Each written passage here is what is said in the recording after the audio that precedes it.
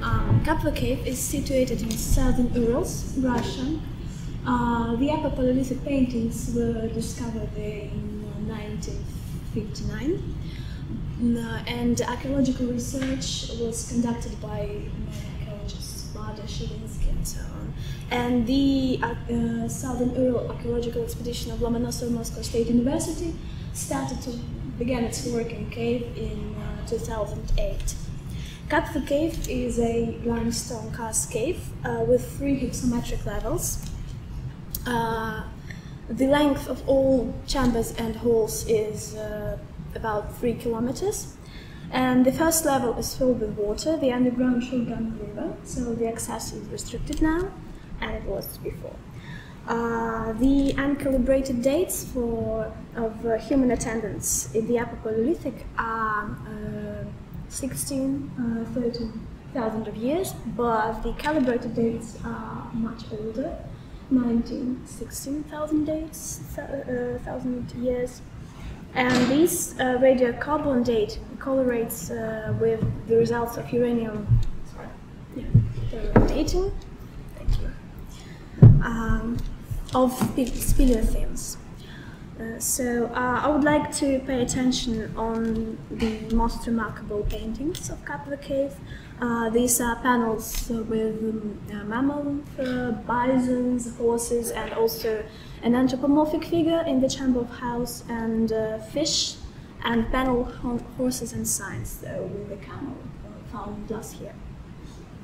So there are 65 molluscous shells with pierced holes and 150 shells without holes, and about 199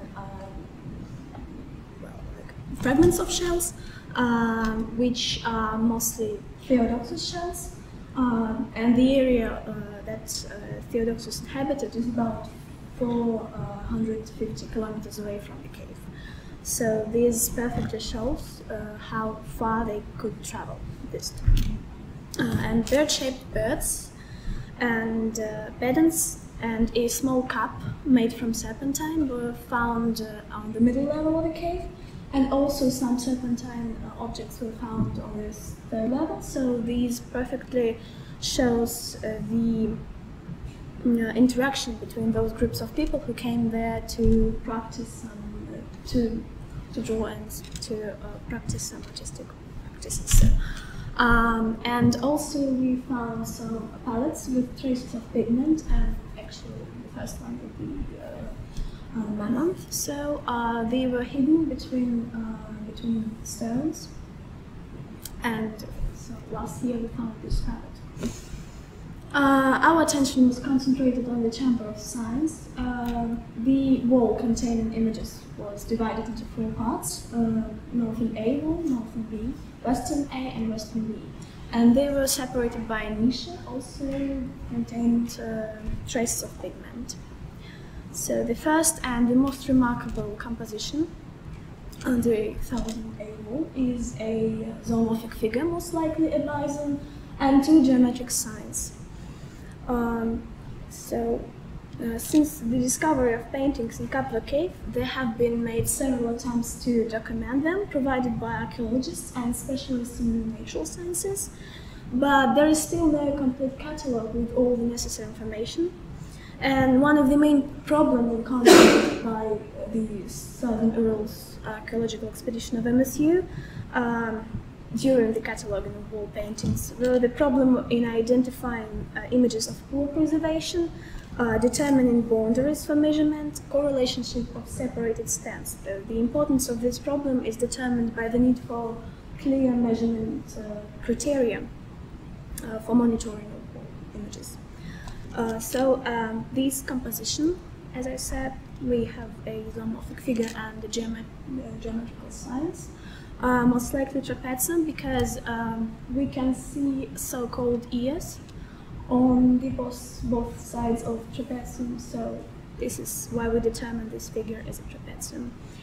So these images seem to present a unified composition because of 3 criteria. First of all, they are located on a smooth surface on the ledge. They recapitulate the surface, and we see an attempt to write them into the whole available surface.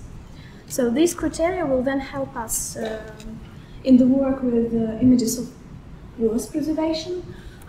For example, the object number 37, a stain or a group of stains.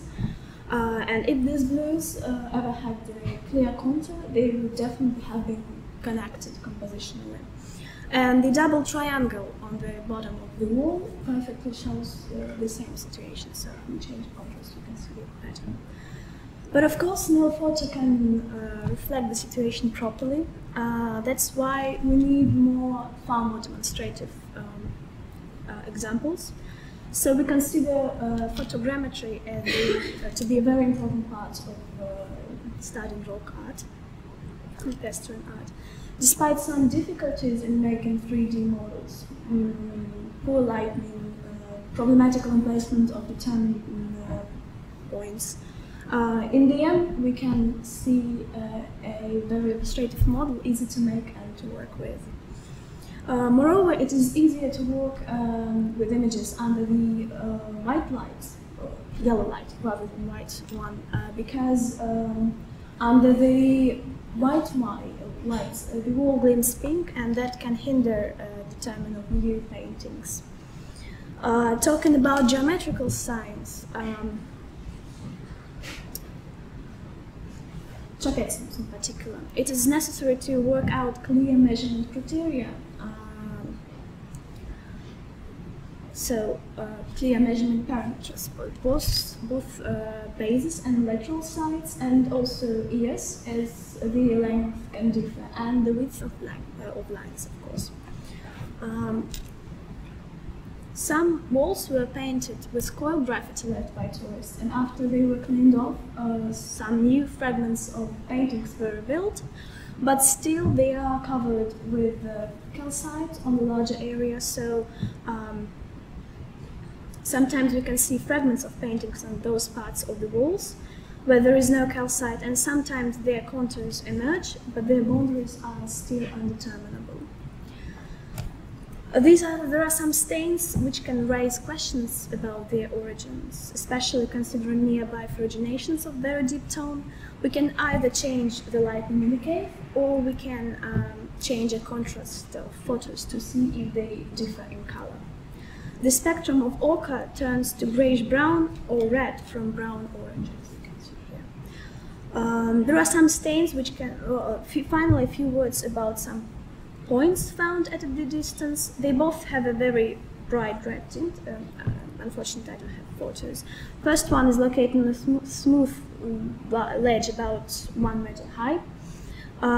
This is perhaps a fingerprint. The second one is bigger and covered with calcite. During our research, it became quite obvious that the tone of ochre varies from stain to stain, from a very bright red to deep crimson.